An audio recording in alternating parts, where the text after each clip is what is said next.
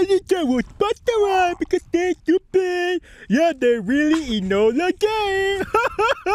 Is that good? Hey, TactiKal here, and today we're talking about these EG18 smoke grenades from Enola Gay. I'm TactiKal. You're Tiki. I'm just trying to do your job for you so we can get through this faster. All right.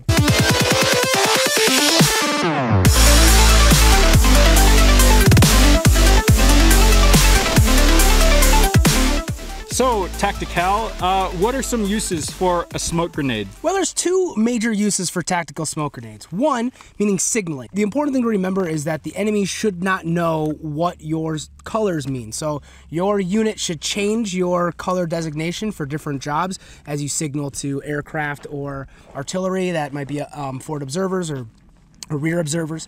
And so it's important that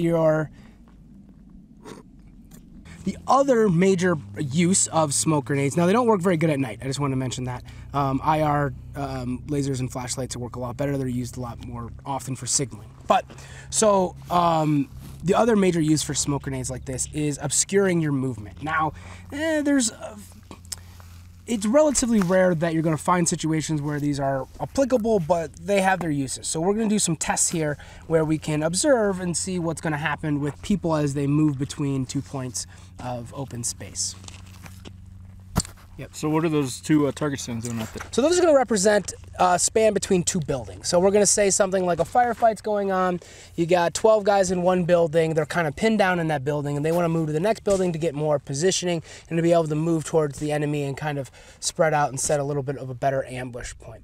But to move across that road there, that's some open space, and that's going to leave them out. They're going to leave them exposed. We're going to look what it looks like as they run across there without any concealment, and then we're going to try to light off these smoke grenades and observe if there's any obscuring of the ability to see these people. So just to clarify, these are not military grade smoke grenades? No, not at all. So this wire pole smoke grenade from Enola Gay is your typical Instagram smoke grenade. It's not really designed to do anything special. This one right here, the EG18X, is going to be very, there's somebody over there, but What? Flash out! Oh shit! Ah! But he was literally circling us. He was. Okay, continue. Okay, so I'm holding here the EG18X.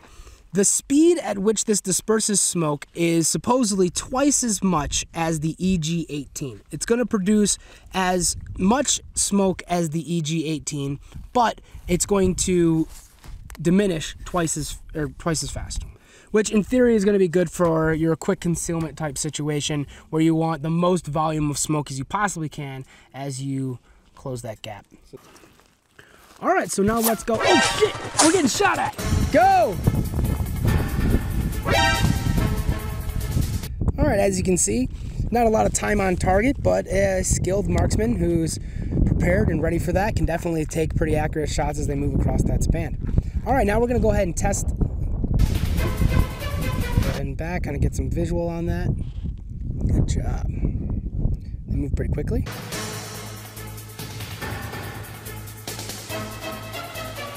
Throw that grenade out. All right, that's that smaller Instagram grenade. Smoked up a little bit. Pretty strong wind at about 3 to 5 miles an hour to the right.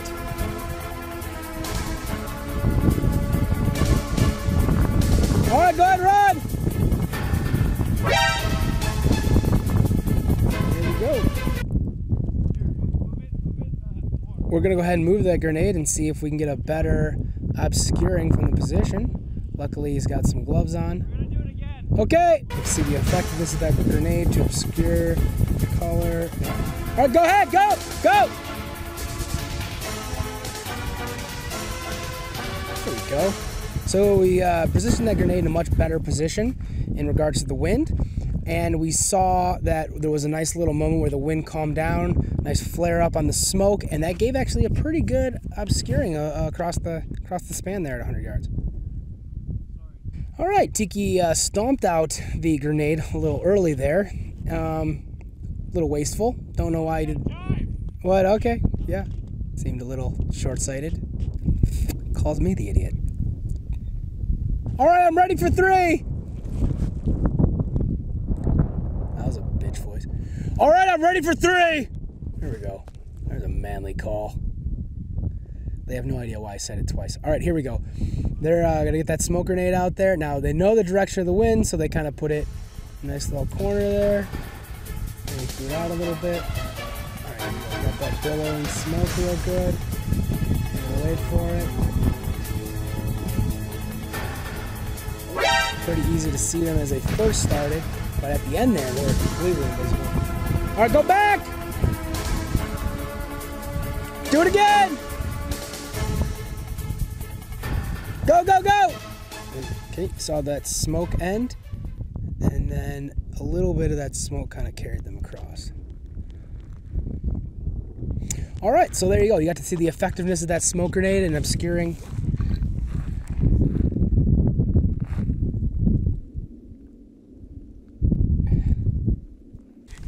Hey boss, how did I perform? It was pretty good. So we got to see how well one civilian smoke grenade at just the cost of $15 worked at obscuring you as you move from cover to cover, and it did a very good job at providing concealment. So for anybody out there that doesn't know the difference between cover and concealment, cover protects you from fire, and concealment just visually obscures you. So if you're standing behind, say, drywall and somebody's shooting a 50 cal at you, well, they can't see you, so you are in concealment, but you are not protected, so you are not behind. So the EG18X, we have definitely noticed that it was a much shorter lifespan, but the volume of smoke was significantly bigger, as we would have expected.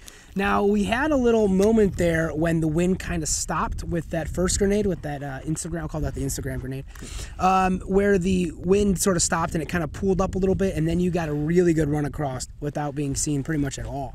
That was pretty cool that you guys got that in. The EG18X definitely put out a lot more smoke, but it never had that golden moment. If you had 2 or 3 of those out there, if you were in a street with no wind, or if you could have gotten the position of that grenade a little bit better, we definitely could have seen some. I mean, essentially, would have been invisible. Yeah, I saw you with both of the grenades that you weren't completely invisible, but it definitely made a difference as far as the quality of what it was I could shoot at, what it was I could expect to see. Hey guys, tell me if you like this style of video. It's a little bit different than what we normally do. For a preview of what we're going to show you next week, check out this civilian style flashbang. What is it called? Check out the Thunderbee flashbang training system. Flash out! Flash out! Yeah.